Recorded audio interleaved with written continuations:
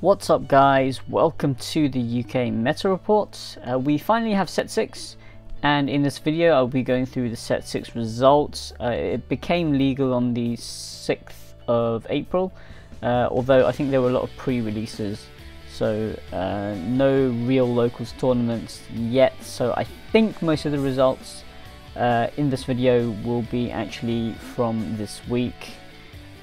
But yeah, as I said, some locals are having their pre-release tournaments, and also there are some pre-release tournaments going on this week as well, so they haven't been included in this report.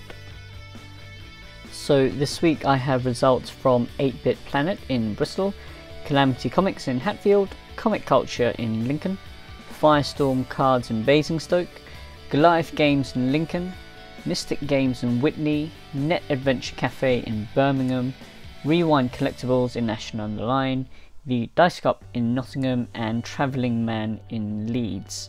One of the shops that we used to get results for, the game shop in Aldershot, unfortunately they have stopped supporting the game due to lack of interest and low turnouts. So please do try and make it to your locals if you can. And please support your store as well. I mean, they do need to make money on this, and yeah, so if you can, please get your product from them, and hopefully the game will continue to thrive, and we won't have any other stores dropping support. So the top leaders for this week for the new format, we have 3 Super Shenron Storm, 3 Broly BR, 2 Shenron, 1 Broly, and 1 Spirit Bomb. So they're both quite strange builds, but yep, Shenron's still actually doing well in this format. Marseille, Freezer Prison, 1 Lord Slug, 1 Kid Goku, that was a blue and black variant, 1 Bojack, and 1 U7 Freezer. So as expected, Super Shenron and Broly are doing very well. Regular Shenron is the surprise package this week. Kid Goku, that should see more play and more wins as we progress through the format, along with Dende with the Agents of Destruction as well. Freezer Prison should be quite popular, and Marseille, I think it's a bit of a sleeper actually. I think Marseille can do quite well.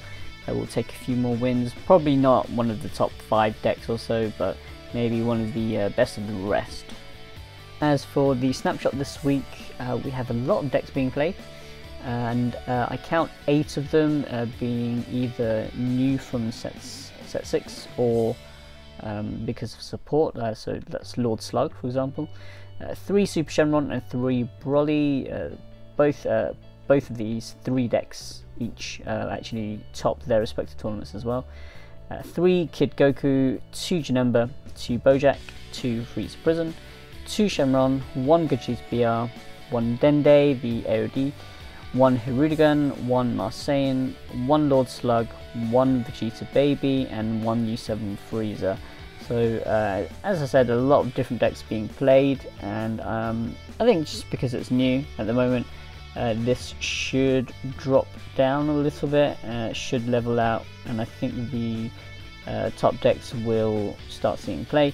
Although saying that, perhaps a lot of people just don't want to play with Super Shenron because it is quite a boring deck to play, even though it is very strong. We saw that when it was Storm format, people just didn't favour playing Storm. Saying that, there is a large-scale tournament coming up. This is a Bandai sanctioned tournament at the UK Games Expo in Birmingham at the NEC. There will be a singles tournament and a teams tournament. The singles tournament will take place on Friday the 31st of May, 9:30 AM to 10 PM, and the cost is £7. Teams, this is 3 versus 3. And this is going to be £21 per team. This takes place on the Saturday, again 9:30 AM to 10 PM. In order to enter these events, you do actually need an Expo ticket as well. If you're just going for the tournaments, the Friday and Saturday ticket for an adult is £23, and also there will be set 4 and set 5 power booster events running all 3 days at £25 each.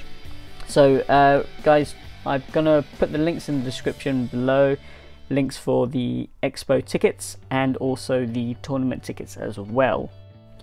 As for the 3-on-3, I think that will be really interesting. I will try and find the rules for the official Bandai rules and put those in the description as well. It is 3-on-3 teams, and there will be restrictions on how you build the deck. As I said, it will be explained in the rules, so check them out, get your teams formed, and yeah, just have fun at these events. I really hope that there will be a large turnout. There is a 300-person cap for the singles, teams as well. It's a 100 cap, so that's 300 people again. Just really show Bandai that there is a good appetite for the game. Pricing, participation prizes they're pretty good, I think. But I think the top pricing is a bit lackluster at the moment. Some of us have been trying to contact Asmodee and Bandai about this, and if anything comes of that, I will let you know. So that is it for the Meta Report this week. Thank you very much for watching.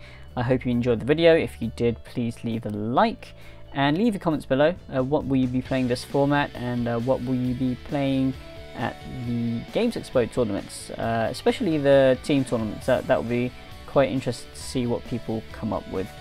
So yep, that's it guys. Please remember to sub for more content, and I will see you guys next time.